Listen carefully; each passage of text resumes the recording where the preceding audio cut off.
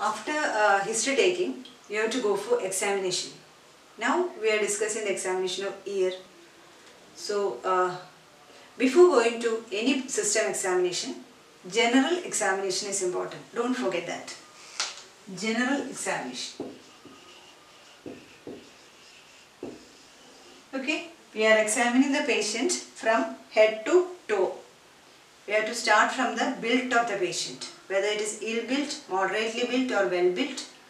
Then look for any icterus, cyanosis, jaundice. Same, you have practicing in your medicine and surgery, and in ENT also never forget to mention about the general examination. And also take the blood pressure and pulse rate. And in ENT, especially in cases of allergic rhinitis and in ethmoid polyposis, nasal polyposis, look the skin over the face for allergic markers like an allergic salute or any eyelash signs or discoloration of the skin over the face, and also look for dermatitis, especially over the skin over the shin, okay, for any dermatitis or pyoderma or any skin rashes. They can happen along with allergic rhinitis or especially in cases of nasal polyposis. Okay, so general examination should be done before going to any system examination. Examination of ear, nose and throat is different from examination of all other parts of the body. So what is the difference? This small size and anatomical inaccessibility makes it different from all other parts. You cannot examine the ear or the nose or the throat as to examine that abdomen or your limbs. So we need special instruments and good illumination for examination of ENT. Okay, right? So we need good illumination and special instruments for examination of ENT. Let us see what are the illumination system needed for examination of ear. The illumination system or the source of light can be a conventional bull's eye lamp, or we can also use a headlight. So this bull's eye lamp is kept behind the left shoulder of the patient at the level of left ear. This is the bull's eye lamp, which is kept at the level behind the left shoulder of the patient at the level of the left ear, and it contains a convex lens with an 100-watt bulb, and the light from it converges to the head mirror and again converges on the part to be examined. Regarding bull's eye lamp, you should remember we use 100-watt bulb. That is important because when you start your own clinic, if the attendant will come and put a 40 watts bulb, you should tell it is not 40 by 100, right? Don't forget that. And this is the head mirror. Okay, we keep it like this, head mirror. And this is a concave mirror with an outer diameter of 9 centimeters, and it has got an inner aperture, that is 2 centimeter diameter, outer 9 and inner 2, with a focal length of 25 centimeters. So what is the importance of this 25 centimeter? You have to sit in a range of 25 centimeters from the patient. Otherwise this will not go and illuminate the patient. So the light from the 100-watt bulb of the bull's eye lamp come and focus on this from a convex. So the convex lens will converge. The converged light will come here, and this is a concave mirror. Again it will converge and the light will go and fall on the patient ear or nose or throat. Okay. So outer 9 centimeters, inner aperture of 2 centimeter and a focal length of 25 centimeters. And this inner aperture is because we have to keep it in front of your right eye or your left eye, whatever, whichever eye you prefer, that is your preference. I prefer my right eye, and otherwise what happens, we have to close one eye and look. So you have to learn looking through this hole so that we can use our both eyes. It's not so easy. You have at least you have to use this for at least examining 10 patients. Then only you will study to use this. Okay, so that is Mackenzie's head mirror. This outer diameter, inner diameter and focal length can be asked in exam.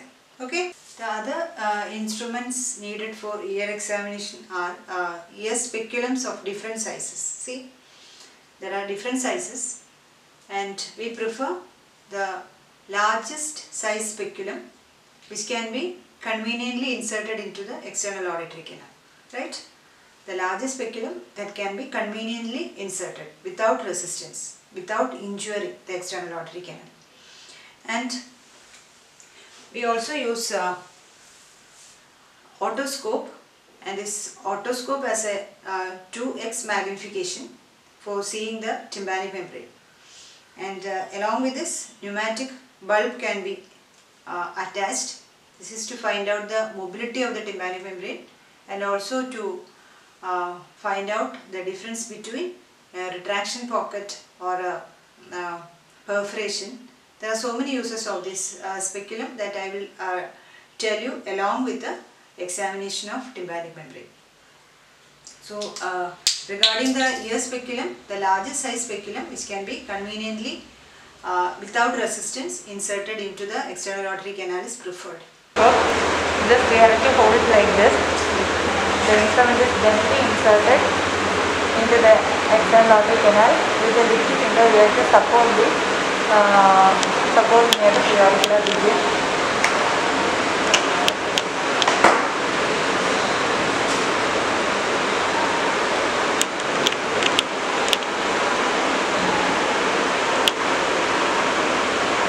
Observing the tympanic membrane fully, we can either tilt the head of the patient or slightly tilt the otoscope.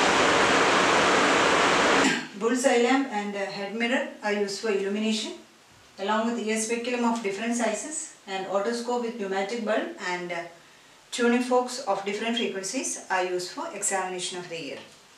So the first in the ear examination comes the examination of pinna. So thorough knowledge of the anatomy of the external ear and tympanic membrane is very essential for examination. If you have any doubt, just go to my previous class on anatomy of external ear and tympanic membrane and then come back and see this. Okay. So the pinna size, there can be changes in the size like a microtia or a macrotia. Then in the shape, example, changes in shape due to trauma, a cauliflower ear or a Singapore ear, etc. And regarding the position, there can be mainly noticeable variations are seen. One is outward and downward displacement of the pinna in mastoiditis with a subperiosteal abscess, and this pinna stands out prominently with the obliteration of this one is a postoral groove. So stands out prominently with obliteration of the postoral groove in a postauricular pharyngulosis. Okay, pharyngal. Then the color change. What is a color change? You can common color change is a redness seen in infections, abscess, pharyngal. Then swellings. Swellings can be any swelling. Can be a cystic swelling or can be a hematoma.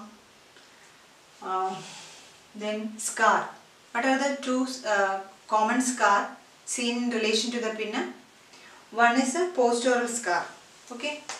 This I have discussed along with anatomy also. So this is in the postoral region. You can see a scar from the upper attachment of pinna up to the tip of mastoid. This is a postoral William Wild. Right. And then another one is an endoral.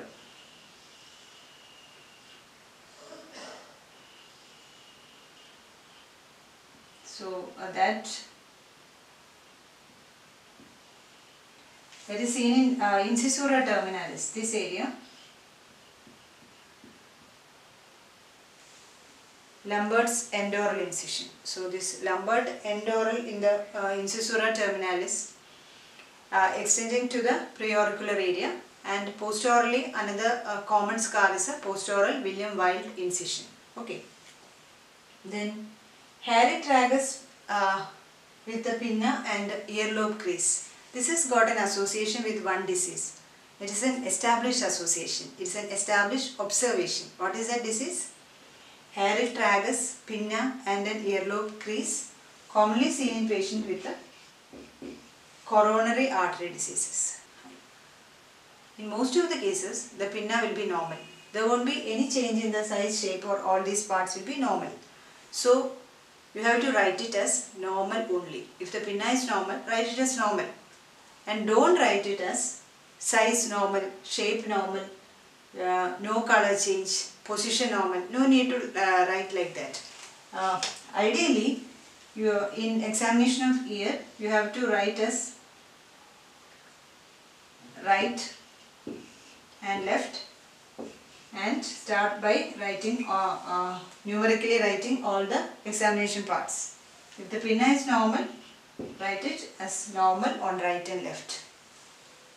It's a common observation that students write as size normal, shape normal, no earlobe crease. No need to write like this. If the ear is pinna normal or external auditory canal normal or the tympanic membrane normal, just write it as normal only. If there is any abnormality, you note down the point during the examination. Okay. After pinna comes the pre-auricular area and the post-auricular area. In the pre-auricular area, commonly what all things, what is the preauricular sinus can be seen, preauricular tag, there will be cyst or lipoma or swellings, anything can be seen. If everything is normal, you write it as a normal preauricular area and examine both sides, both right and left. And in the post-auricular area, mainly there are scar. I will told which scar is commonly seen in an post-auricular area. That is a post-aural William-Wiles incision. Then there are two signs in relation to the post-aural area. One is a battle sign.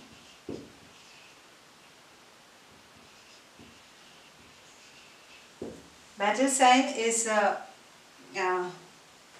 bluish discoloration in the mastoid area seen in a fractures of the temporal bone, that is ecchymosis of the mastoid area seen in temporal bone fractures. And another one is a Griessenberg sign.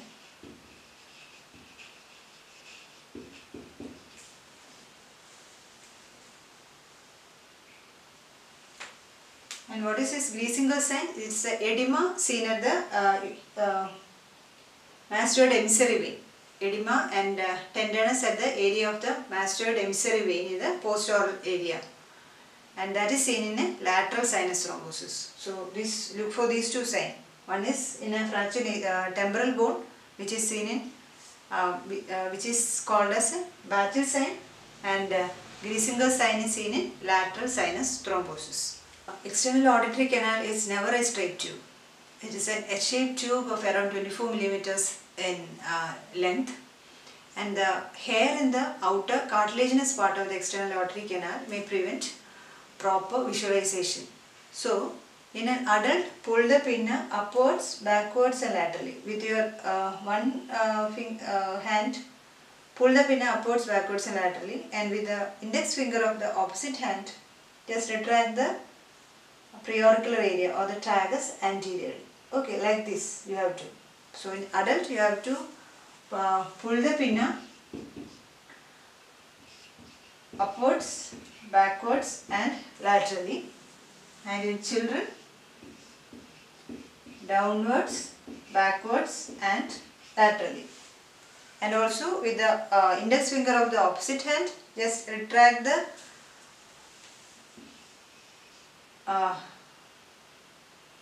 tragus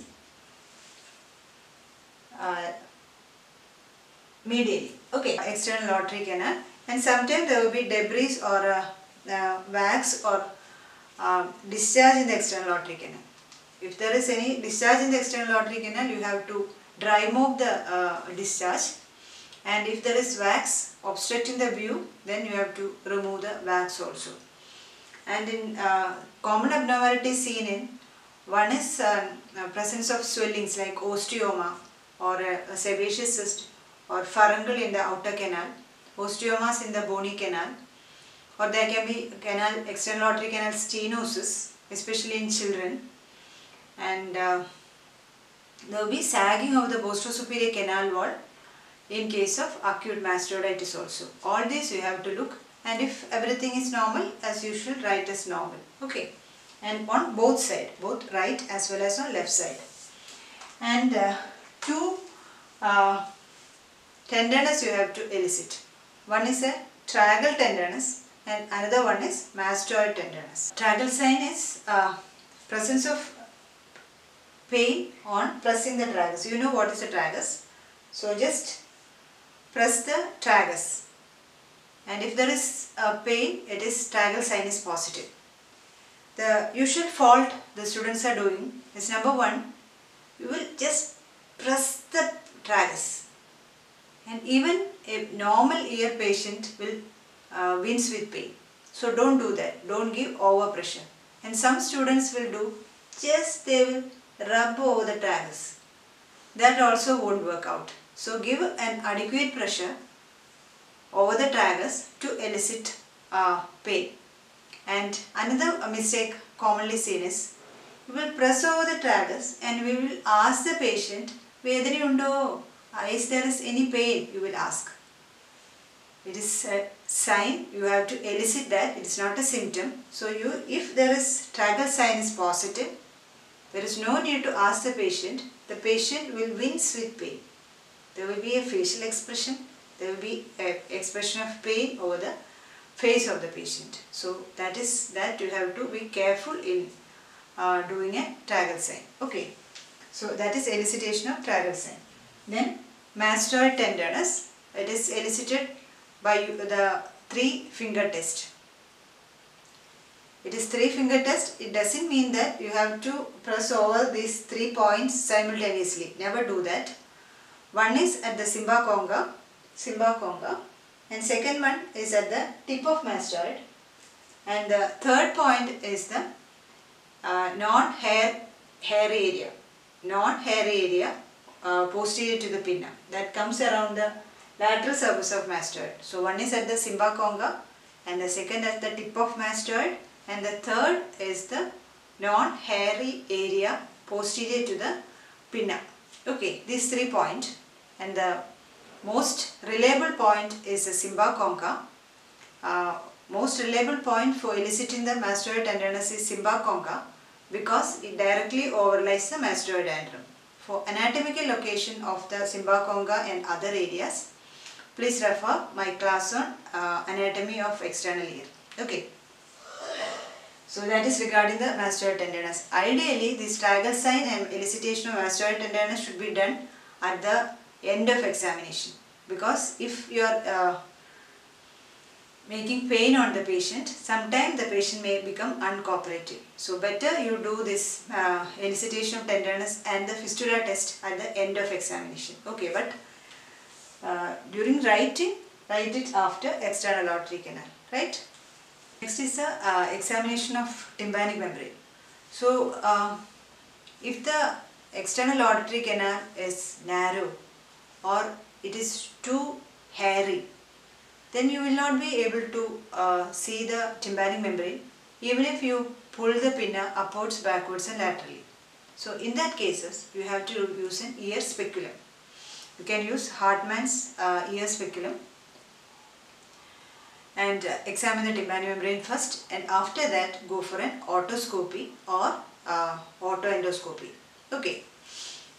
So in the tympanic membrane, a normal tympanic membrane is described as pearly white, semi-transparent with a cone of light in the antero-inferior quadrant. That is pearly white, semi-transparent with a cone of light in the antero-inferior quadrant. So how to divide the tympanic membrane into pars tensa and pars flaccida, and again how to divide the pars flaccida into 4 quadrants are given in my class on anatomy of tympanic membrane.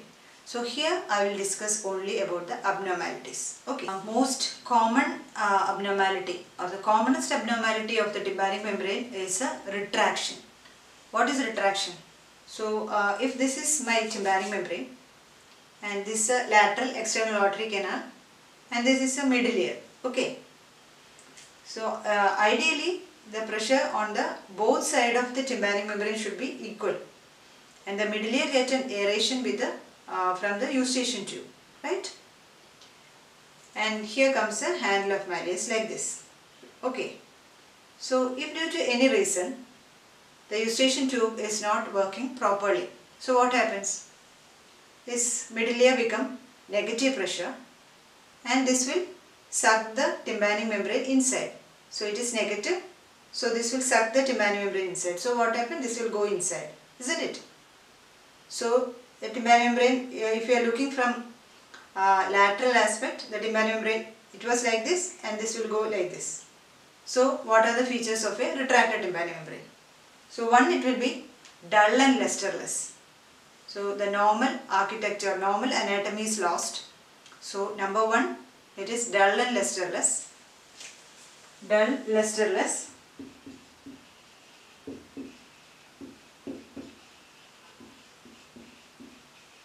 Okay, and the angle between the incident rays and the reflected rays are lost. So what will happen? There will be absent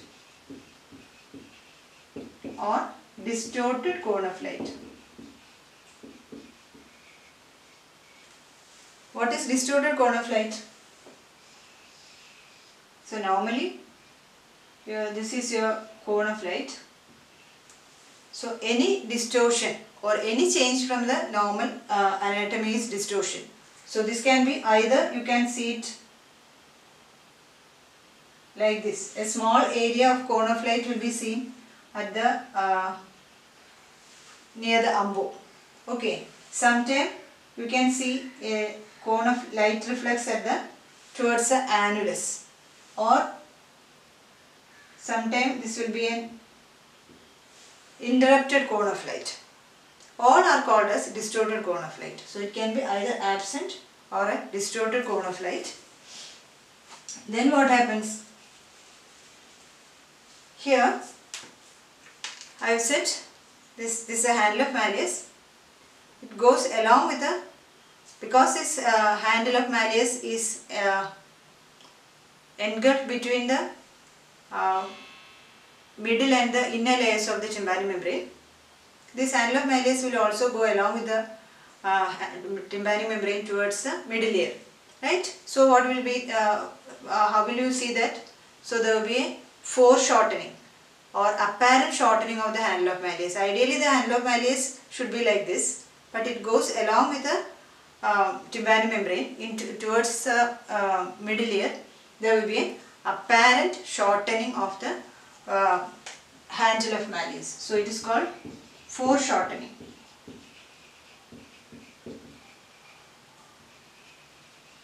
Foreshortening of handle of malleus. Okay.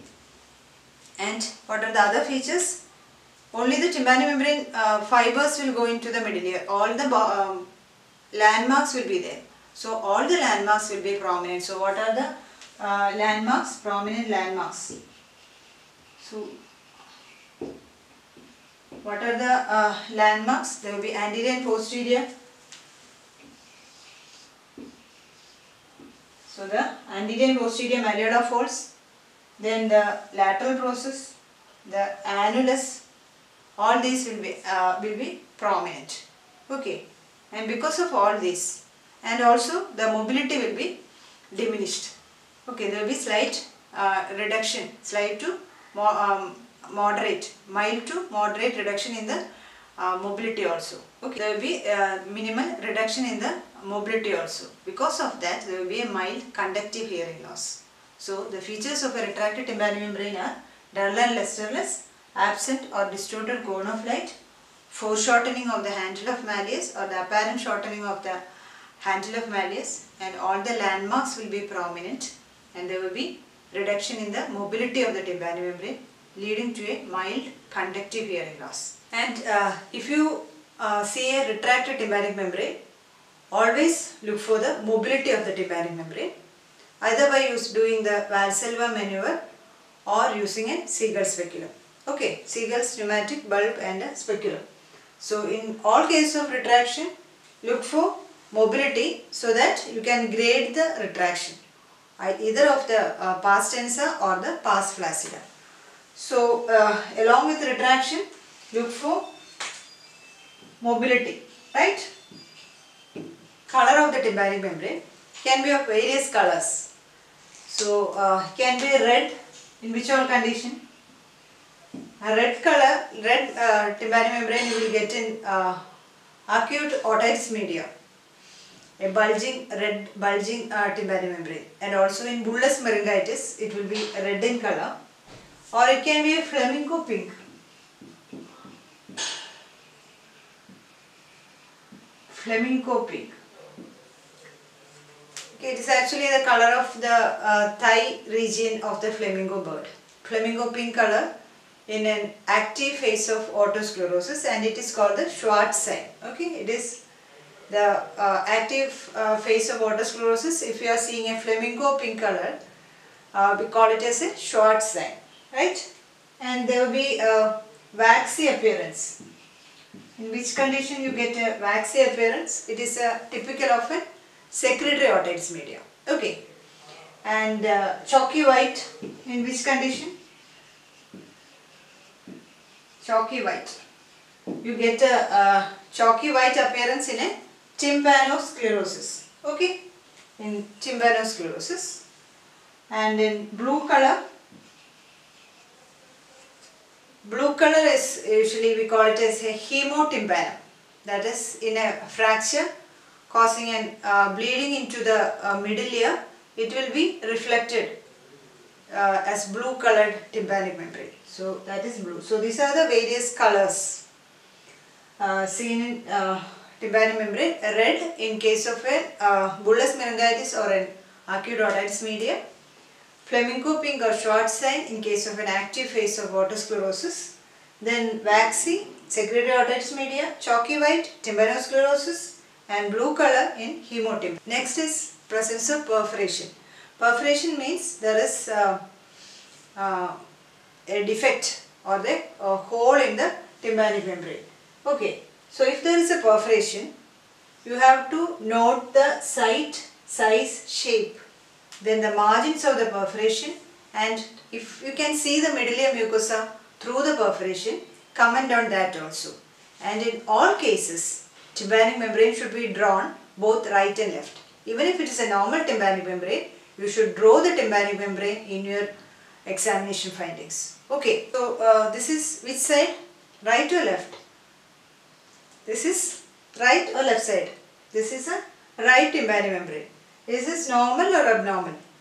This is abnormal, isn't it? Why it is abnormal? Because there is no cone of light. Cone of light comes in which quadrant? It is in the antero-inferior quadrant. And how can you divide the tympanic membrane into 4 quadrants? That I have already told in anatomy of tympanic membrane by 2 lines, one passing through the parallel to the annulus of malleus and another one perpendicular to the first line and passing through the umbo, isn't it? So, there is a perforation in the pars flaccida. If your perforation is here, this is called an attic perforation. Attic. Okay, the perforation is in the pars flaccida. We call it as an attic perforation. Okay, attic. Right?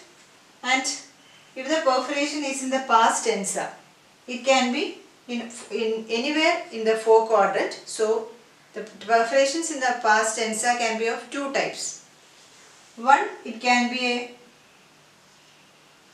this is a central perforation. Central.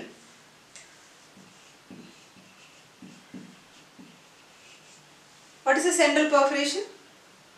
A central perforation is a perforation in the pars tensa with remnants of tympanic membrane all around. A perforation in the pars tensa with the remnants of tympanic membrane all around. Okay. And if it is like this, what is this called? There is no remnants all around, isn't it? This side there is no remnant. Here there is only the annulus. Then we call it as a marginal perforation, right? Marginal.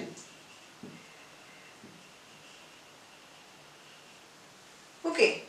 So, an attic perforation, a central perforation, a marginal perforation. There are three types of, according to the site, there are three types. Okay, then what about the size of perforation? We look for the site only in case of central perforation. In case of attic or marginal, we are not bothered about the size of perforation. If it is like this is a small central perforation. Okay. Then, if it is involving more than 2 quadrants, then it is a medium-sized central perforation. So, if it is involving only 1 quadrant, it is a small central perforation. If more than 2 quadrant or more than 1 quadrant, it is a medium-sized perforation. And if the perforation is like this, involving all the 4 quadrants, we call it as a large central perforation or a subtotal perforation. Okay, large central, otherwise a subtotal. So there are that is the size of perforation. Then shape of perforation, of course, you can comment on whether it is, what is the shape of this? It is a kidney shaped, isn't it? So this is a large central perforation which is almost kidney shaped, or it can be round, or it can be an oval, isn't it? Okay. Then regarding the margins, if you are getting a traumatic perforation, after a trauma, the margins will be ragged edges, See, irregular edges. Margins are characteristic of a traumatic perforation. Okay, this is trauma. And can be, sometimes it will be smooth margins. See, smooth margin, isn't it? And in long-standing cases, long-standing chronic otitis media, what happens is that if this is your tympanic membrane and this is your margin of the perforation, this squamous epithelium will go and it will go into the middle ear.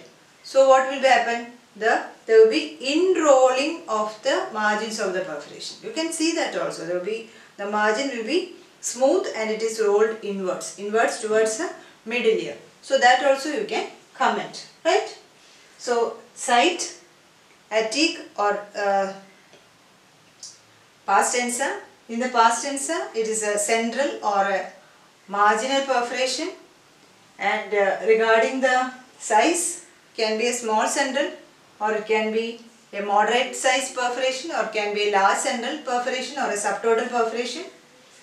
And shape, according to the shape though, then the margins can be an irregular edges in case of a traumatic perforation, or it can be smooth edges or smooth edges with the inrolling of the margins in a chronic otitis media, long-standing perforations. What is the normal color of middle ear mucosa?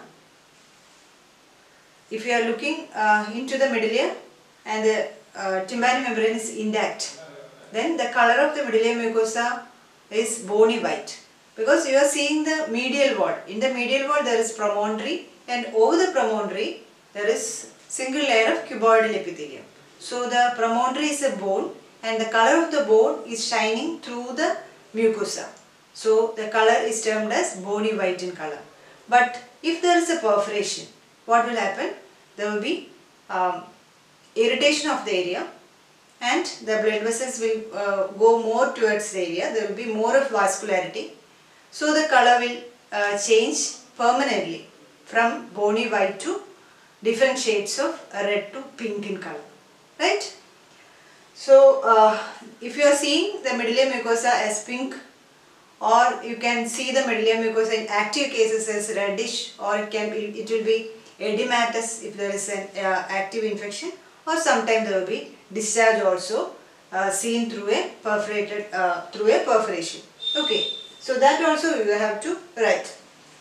And a common mistake made by the students is that during examination the students will draw a perforation here And along with that, they will also draw a cone of light.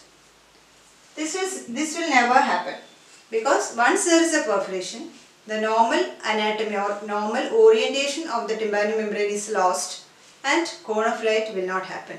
So don't draw like this. It shows that you never saw a tympanic membrane and the finding was told by someone. Okay. So there won't be a cone of light in a perforated tympanic membrane. Okay. And one more thing, sometime you will see a retraction pocket. Okay, that is a retraction pocket.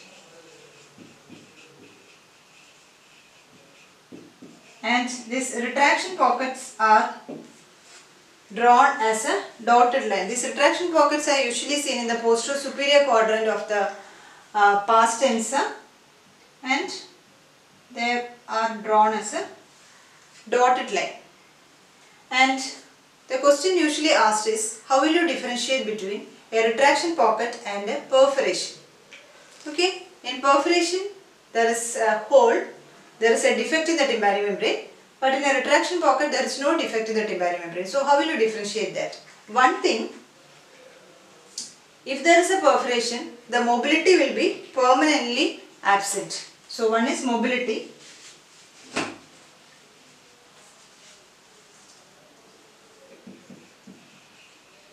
Mobility. If we are looking for mobility,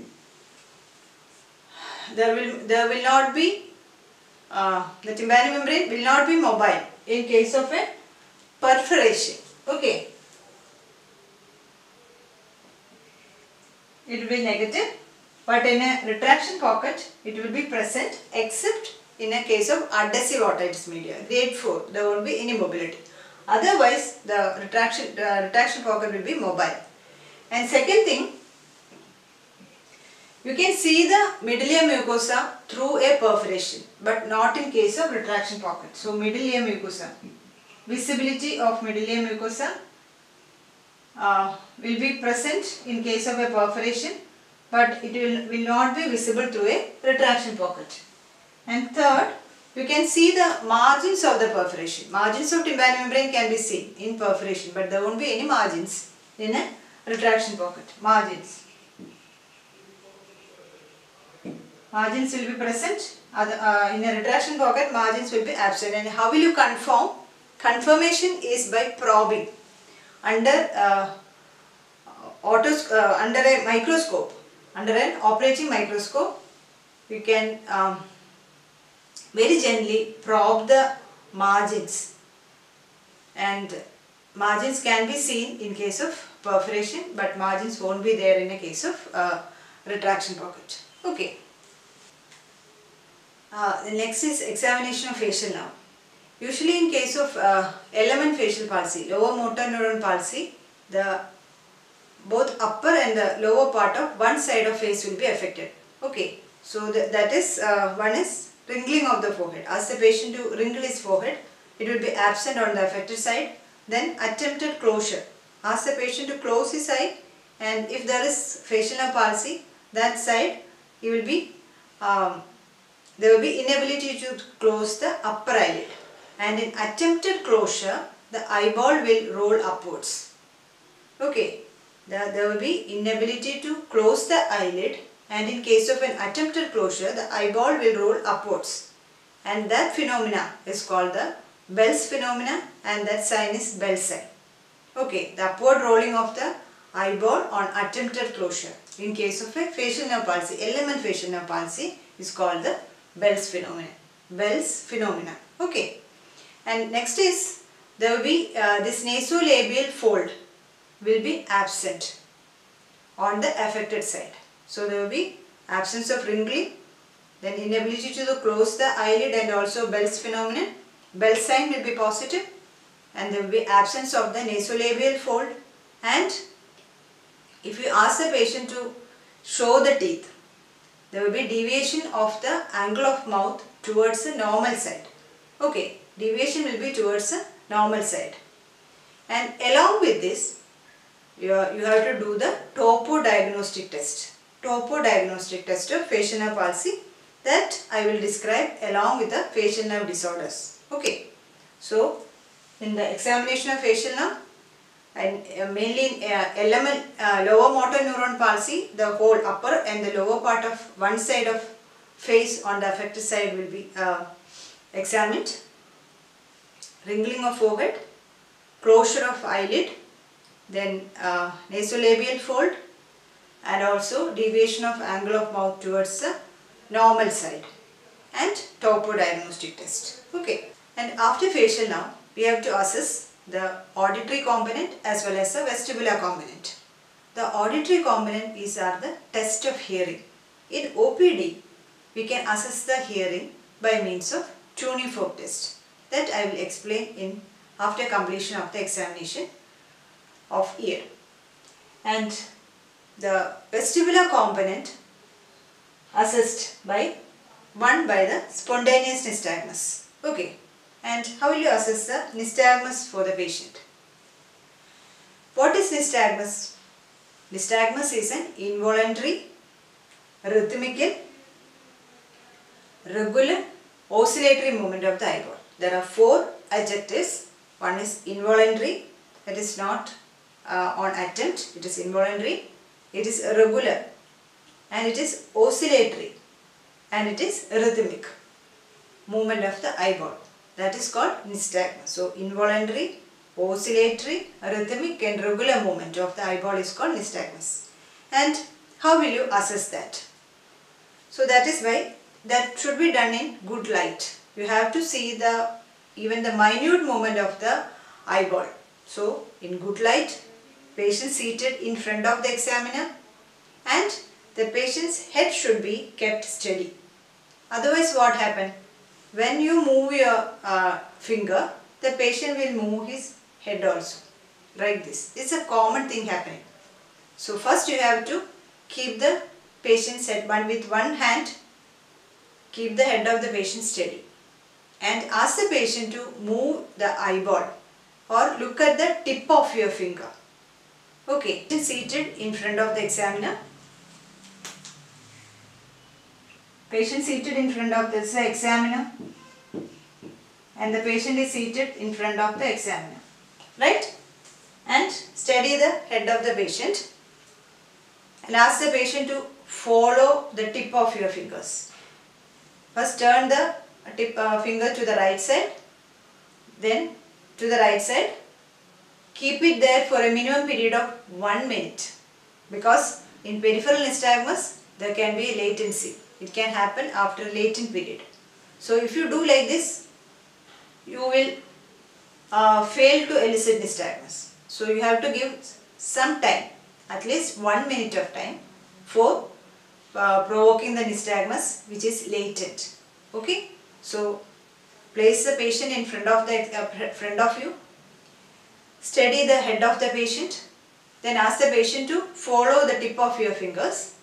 Then move it towards the left, towards the right at 30 degrees from the midline. Don't go to the extremes. Okay. And when you reach the one side, place it for a minimum of 1 minute to allow the elicitation of latency. Okay. And also both sides in the horizontal plane and also vertical plane. And look for nystagmus. Next is the fistula test. So this spontaneous nystagmus and fistula test is for the examination of the vestibular component. Okay. And in fistula test we are looking for the nystagmus. That is why spontaneous nystagmus is done prior to fistula test. Okay. If there is a nystagmus, already there is a nystagmus. Otherwise, if you are not looking for that, the fistula test data or the result will be misinterpreted. So, before doing a fistula test, you have to look for the presence of a spontaneous nystagmus. And what is this fistula test? It is a movement from the tympanic membrane will go through the ossicular chain and cause vibrations of the footplate of stapes. and then it will go to the vibrations of the bony labyrinth and the all mechanisms. So what is a fistula? Fistula is a tube with two ends open. Okay. So if there is a perforation of the tympanic membrane here, and if there is an erosion of the bony labyrinth, the most commonest site of fistula is the lateral semicircular canal. So if there is an erosion here also, if there is a fistula like this, so there is perforation and also there is a erosion of the most commonly the bony labyrinth. So if there is a pressure variation here, it will be transmitted through this to the perilymph system, isn't it? So what will happen? If you give a pressure difference in the external auditory canal, this will be transmitted through the fistula and the patient will have a giddiness along with nausea and vomiting, and also there will be nystagmus. Okay. So how will you elicit a fistula test? How will you do a fistula test? We are giving a positive and negative pressure to the external auditory canal by two methods. One, we are pressing on the tragus. We are giving a pressure over the tragus. Positive pressure in between negative pressure. Or we can use a Seagull speculum. It's a speculum like this. To within there will be Seagull's bulb is attached. Okay. And either with a Seagull speculum or by pressing over the tragus, we are giving a intermittent positive pressure is applied, and if there is a fistula, the patient will have giddiness, nausea, vomiting, and also there will be nystagmus. Okay. So, and how will you interpret if it is positive? Positive fistula, there are two interpretations. One, your labyrinth is functioning. Okay. One, it is functioning. Second, there is presence of a fistula. And in which condition you get a fistula? The commonest condition which causes an ear fistula is a cholecyatoma. So there are two interpretations. One, labyrinth functioning and presence of cholecyatoma, that is aticoandron disease. Okay, these two. Presence of fistula caused by cholecyatoma. These are the two interpretations. And if it is negative, a negative fistula. Actually there will be a fistula but we will get a negative. So what will you call it? It's a false negative fistula. There is a fistula but there is no giddiness, no nystagmus. In which condition? That is a dead labyrinth. Labyrinth is not at all functioning. It's a dead labyrinth. So a false negative fistula is seen in dead labyrinth. Okay. And in some condition you get a false positive fistula. In a false positive, there is no fistula but the test will be positive. So it is caused in conditions, all these will be normal. But in one condition, after stapedectomy or fenestration operation. Okay. So after stapedectomy or fenestration operation, you get a false positive fistula test. Second, endolymphatic high drops due to any cause in Meniere's or any condition which causing a endolymphatic high drops. Okay. Endolymphatic high drops due to any cause. And the third is congenital syphilis. You get a positive fistula test in congenital syphilis. Why? Because there is stapes footplate is hypermobile. Okay, there is stapedial footplate is hypermobile in congenital syphilis. So you will get a false positive test, and that is called the Henneberg sign.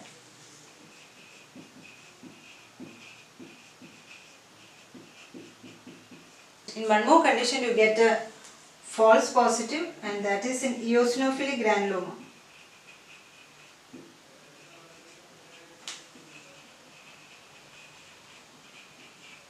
Okay, so this fistula test is important. So fistula test is done by giving an alternative pressure, positive pressure to the external auditory canal, either by pressing over the tragus or by using a Siegel's speculum. And if there is a fistula, the patient will complain of giddiness associated with nausea and vomiting, and there will be presence of nystagmus.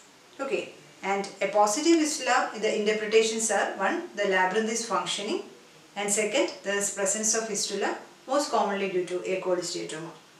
And a false negative fistula is seen in a dead labyrinth, and false positive fistula is present in, one is after stapedectomy or fenestration operation, and second after endolymphatic hydrops due to any cause, third in eosinophilic granuloma, and fourth you get in congenital syphilis due to hypermobile stapes, and that is called the Henneberg sign.